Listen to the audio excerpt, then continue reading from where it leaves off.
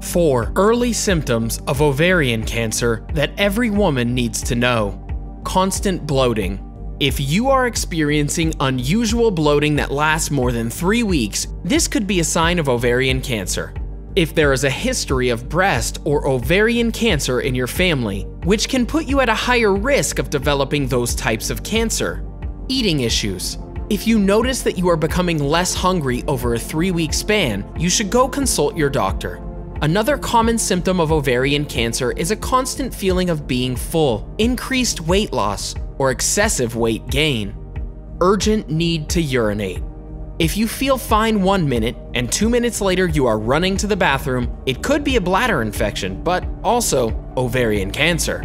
Some more common symptoms of ovarian cancer includes pain during intercourse, unusual vaginal bleeding,